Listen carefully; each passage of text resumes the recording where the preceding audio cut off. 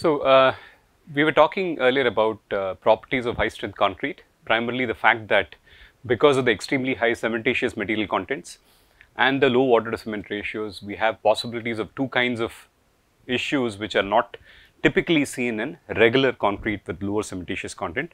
One is thermal stresses, right, and the other is autogenous shrinkage. And autogenous shrinkage can be a big problem, especially for very high strength concretes which have water to cement ratios much below 0.35.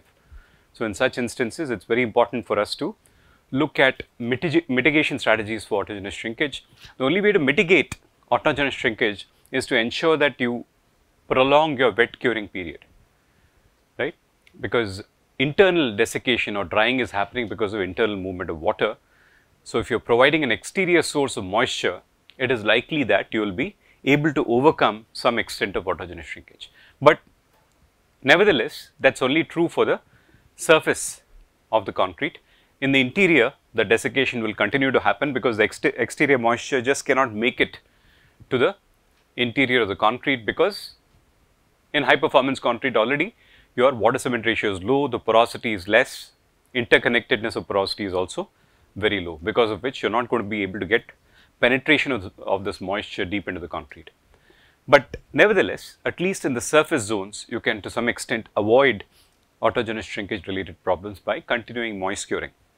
Now, the challenge comes when you have a mass concrete which is high strength, right. In a mass concrete, as I mentioned earlier, you want to prolong your formwork removal, right. You want to delay your formwork removal because you want the heat inside to dissipate as much as possible to avoid large differential temperatures. We will look at that in detail in the mass concrete chapter anyway. But here, just imagine if you keep your formwork for long, you cannot start moist curing, and in fact, when you remove your formwork and you start spraying water, you can subject the structure to a thermal shock.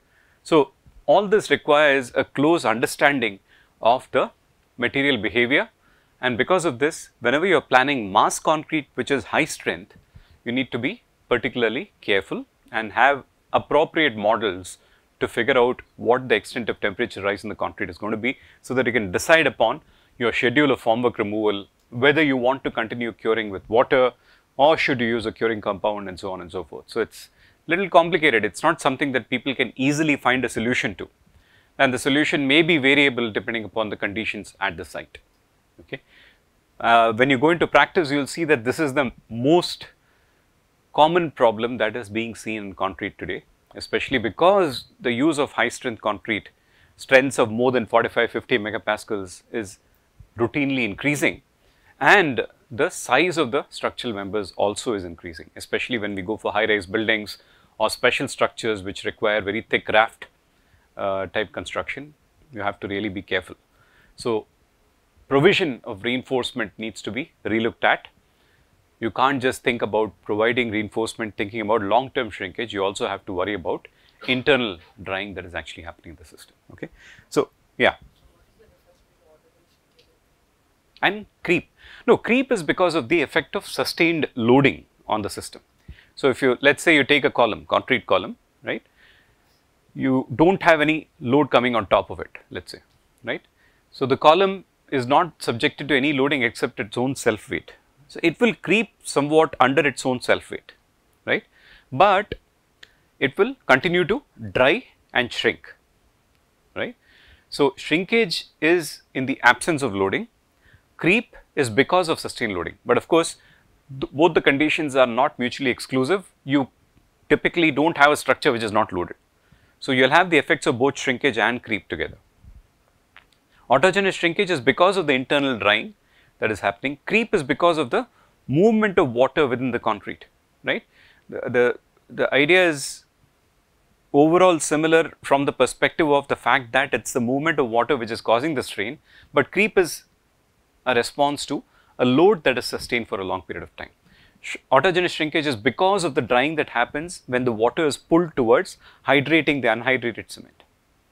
Okay. So, while they happen maybe similarly, but the mechanisms causing them are quite different. Right. So, let's move on to other properties of high strength concrete. One is the stress strain relationship. What is commonly observed is that when you increase the strength of the concrete, the slope gets steeper of the stress strain curve, which is quite obvious because you are making the concrete more and more stiffer. So, slope is basically your modulus, right? What up to what load do we consider for calculation of modulus of elasticity for concrete?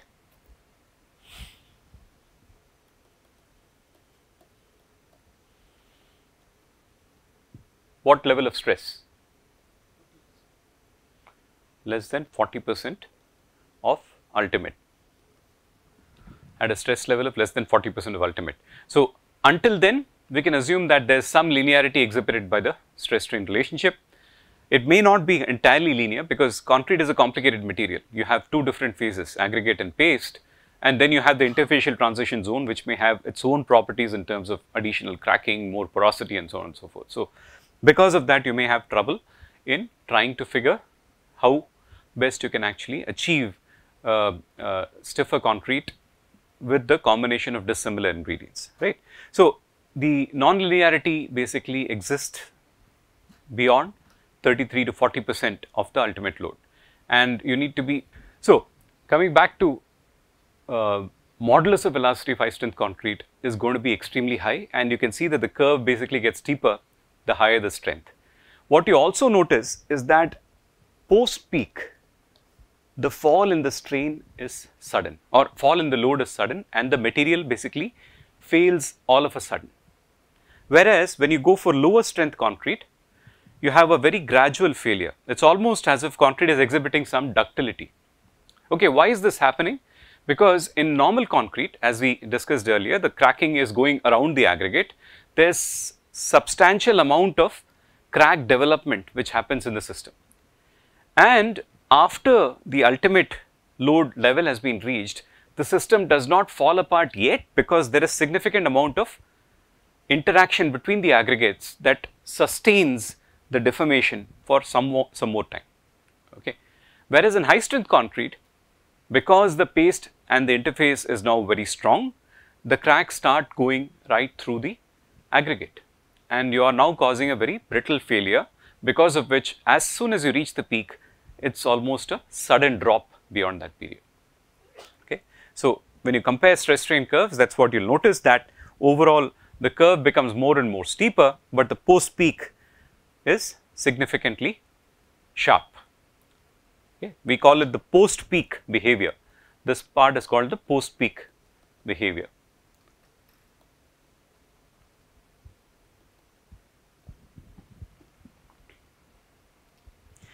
Of course, with respect to brittleness, I have already talked about the fact that because you are now having cracks that go through the smallest path right through the aggregate, you have a sudden explosive failure of high strength concrete. So, when you test high strength concrete, you need to be very careful.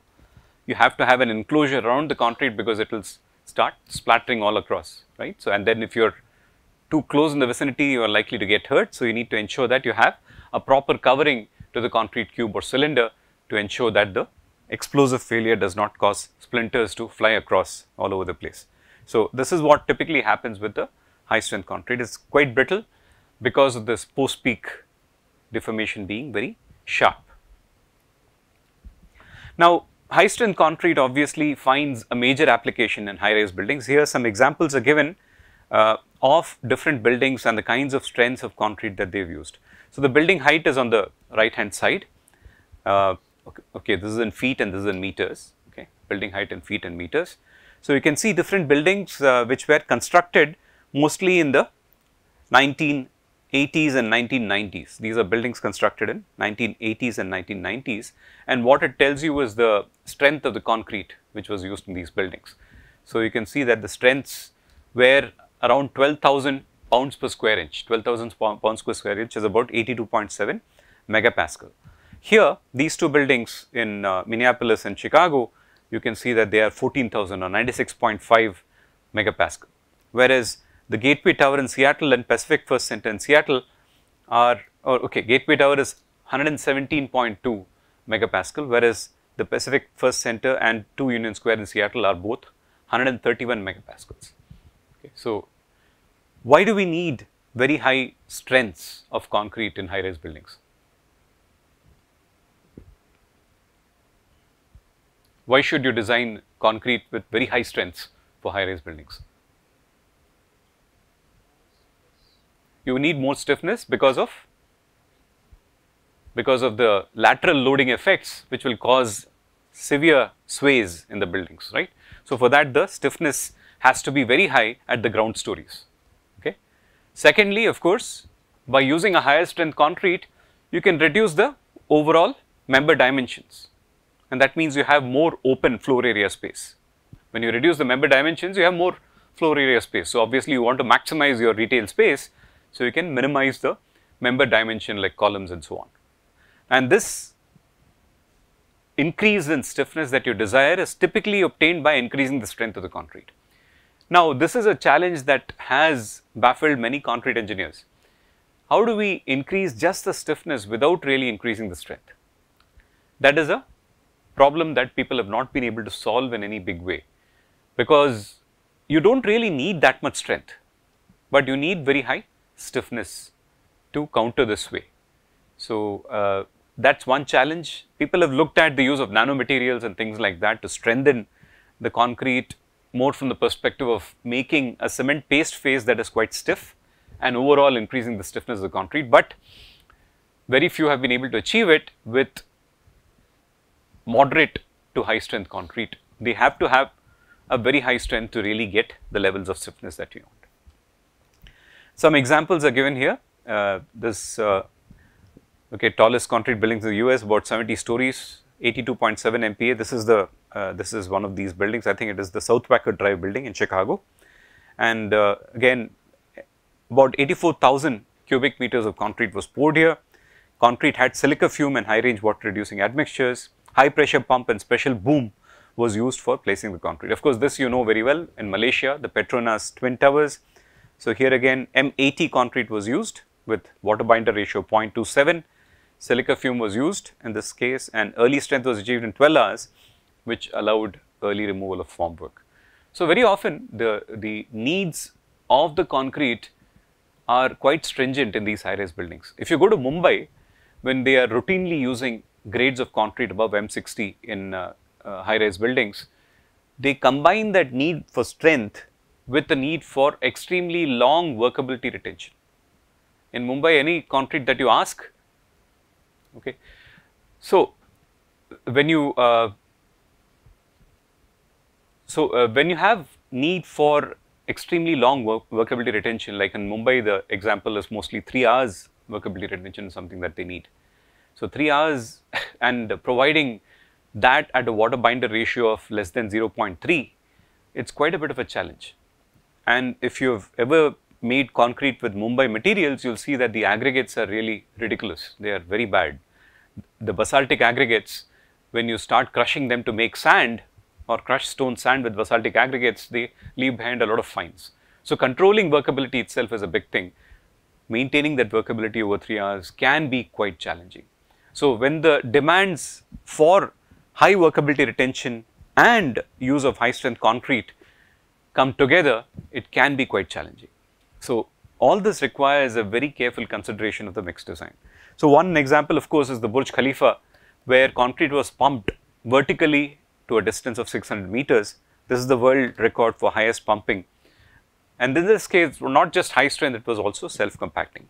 So, again a further complication, you need to have the self compactability maintained at the point of discharge, which is 600 meters above, right. You are making concrete on the ground, sending it up vertically 600 meters. So, a lot of frictional losses will happen as the material is being pumped. You need to design the concrete adequately well on the ground, so that when it reaches the top, it still maintains self compactability, and that is quite a bit of a challenge, right. To achieve that, you need to have a significant bit of testing done. In fact, what they did for Burj Khalifa to ensure that the concrete had that level of workability at this 600 meter level is that they created a network of pipes of nearly 2.5 kilometers on the ground, horizontal pipes with multiple bends and so on. And then they tried pumping their concrete through this, because they realized that the pressures of pumping here would be similar to what you put for 600 meters vertical pumping.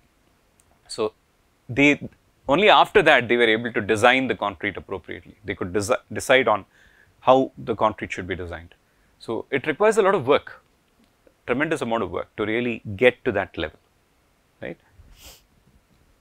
Of course, one popular structure in India is the Bandra-Worli Sea Link.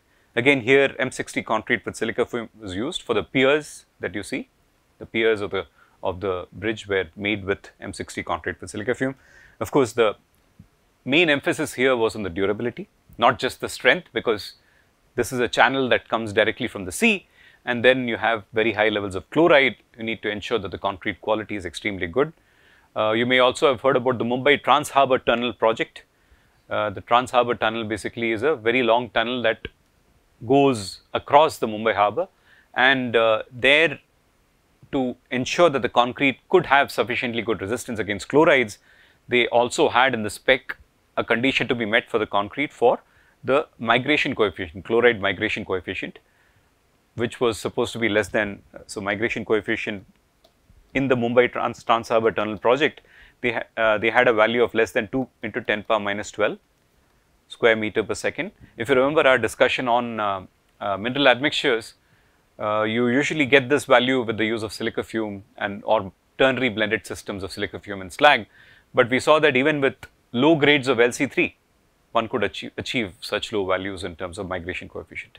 So, you have to have a proper understanding of what are the mechanisms of damage and how to actually test, what kind of tests to use and what limiting values to prescribe, because you want a design life of 100 years, 150 years as the case may be, and you need to connect that to the test parameters that you are trying to use. And this has to be met by concrete which is supplied on a regular basis. It's not just something that you show in the lab and continue to pour concrete. That's not the way it is done. For concrete quality to be ascertained, you have to take random batches from the concrete that is being supplied to the site and check strength and durability for concretes that have been supplied at various points during the project.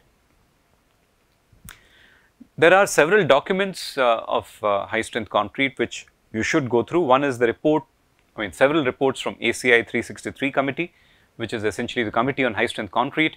All of you are students, so you can become free members of ACI, free student members. Just go to the website. For those of you seriously interested in concrete, I would suggest that you become free student members of ACI. You can download some documents for free. You get access to the journals, and you can also download the reports. At least I think 3 to 5 reports are available for free download. Then of course IS 10262 is our IS mixed design guidelines. IS 456, the new version which is being promised for a long time now, I am hoping it will be ready within the next year. It will have high strength concrete characteristics also, and as I was explaining earlier, IS 16700, which is the tall buildings code, has a lot of information on high strength concrete and what kind of tests are necessary to make high strength concrete, make high strength concrete work for a tall building. There, conditions such as autogenous shrinkage, creep, all of these things are mentioned, and there is also a requirement to actually do testing for these properties before you start using the concrete on site.